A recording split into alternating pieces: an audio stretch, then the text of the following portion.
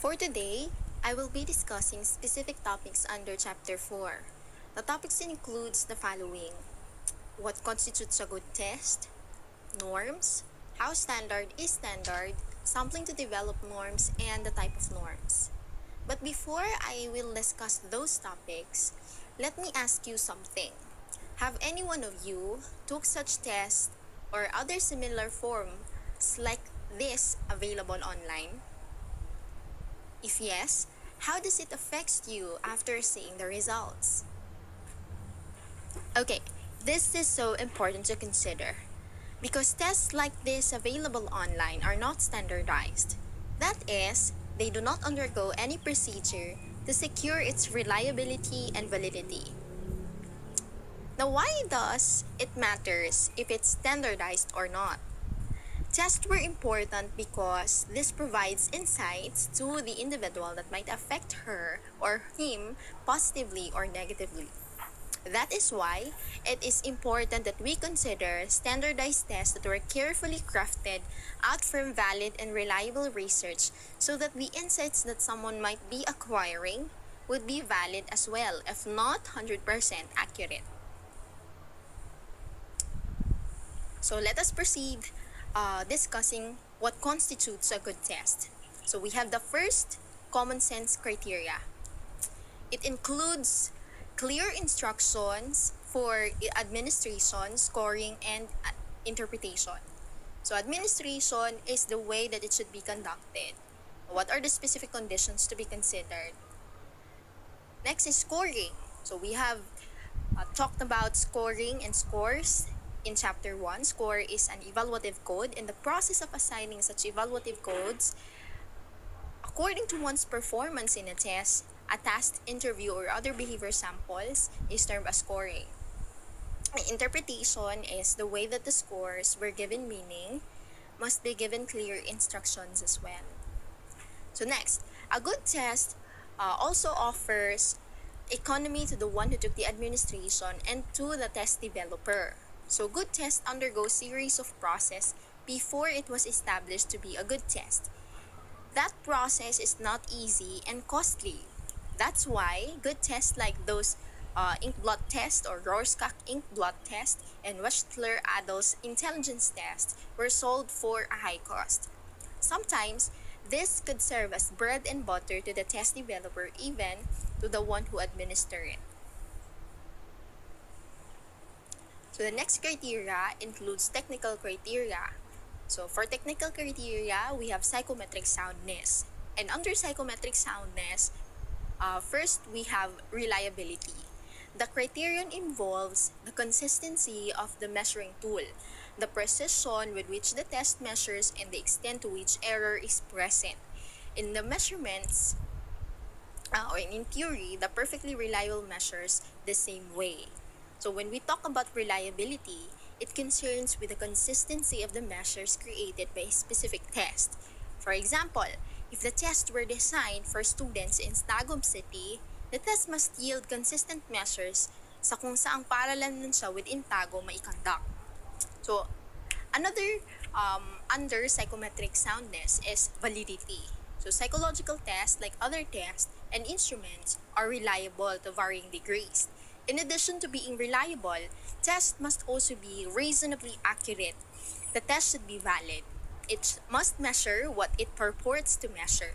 So when we are talking about validity naman, it must measure what it intends to measure. For example, the Binet test seeks to measure intelligence. It must truly measure this construct to make it valid. Di pwede na mag-measure siya ng ibang construct na hindi related sa intelligence.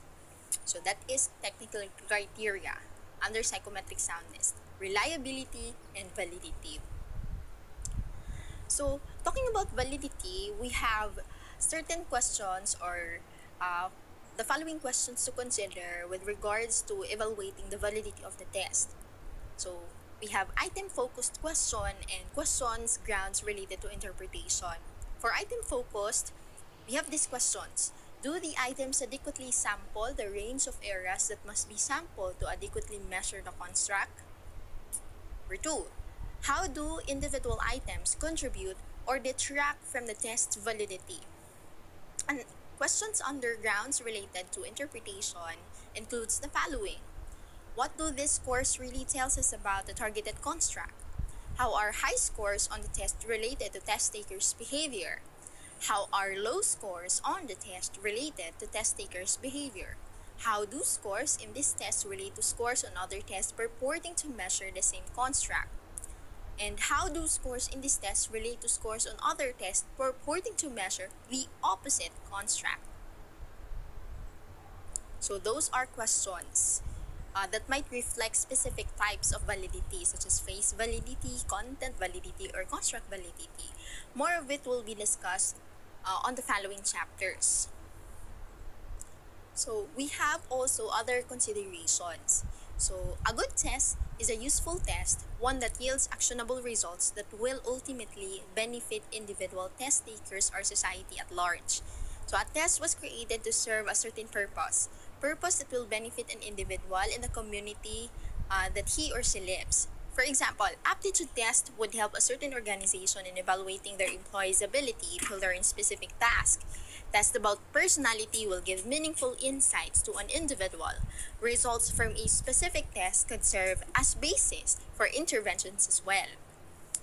So other considerations is that good test is one that contains adequate norms. So later we will discuss what are these norms.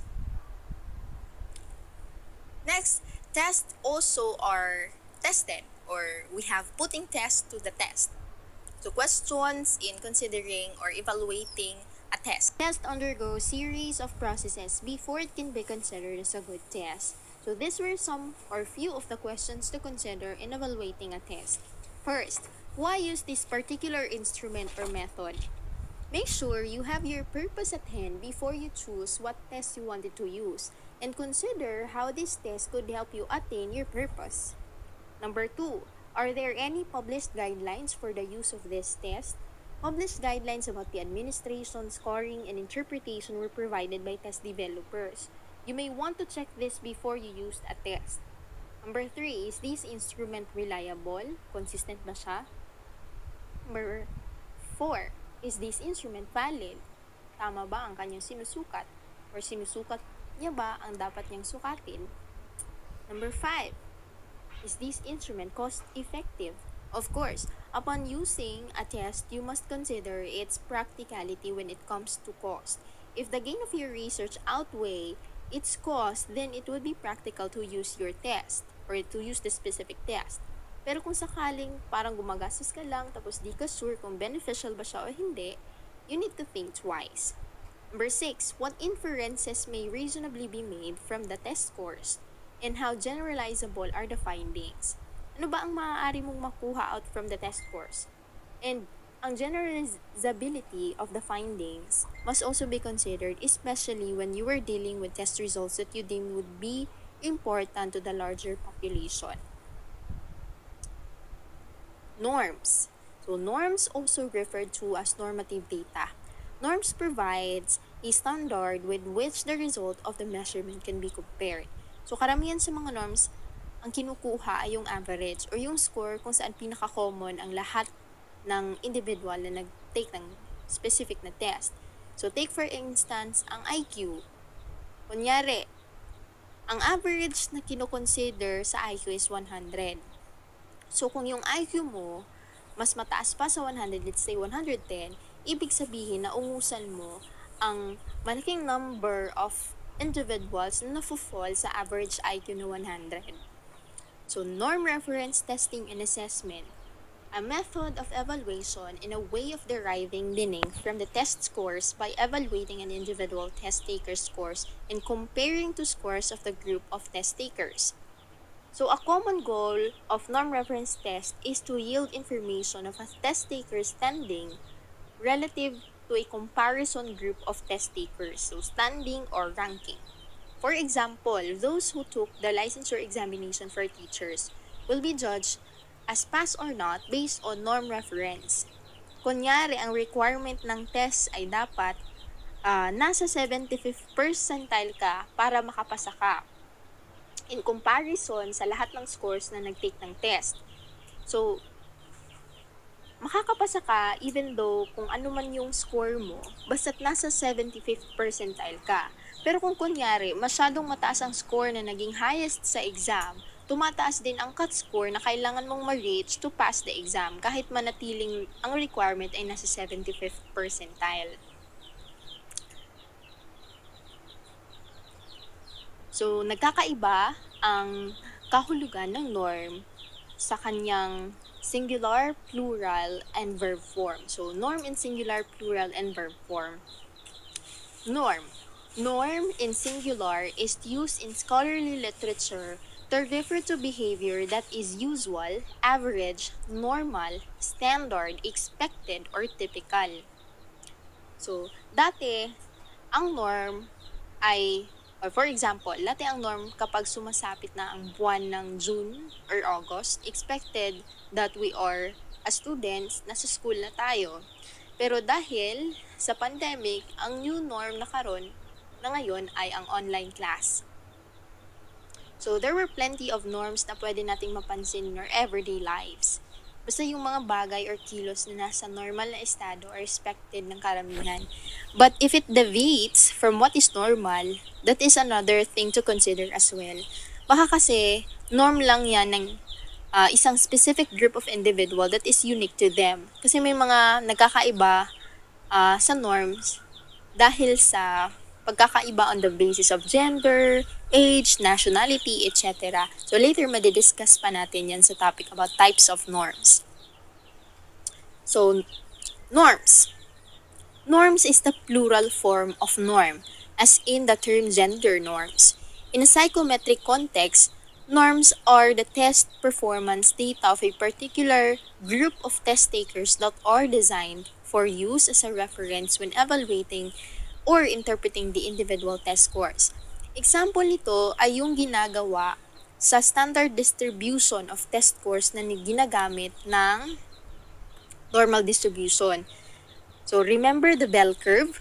Makikita natin yan sa next slide. Kung mapapansin nyo, itong nasa gitna kung saan pinakamataas ang curve ay nandyan mafo-fall ang scores ng mga individual na nag-take ng isang test. So, dyan nafo-fall kadalasan. So, for example, hypothetically, exam ito, tas ginawa ng normal distribution, at kadalasan ng mga scores ay nafo-fall sa range of 58 to 58. 59 over 70.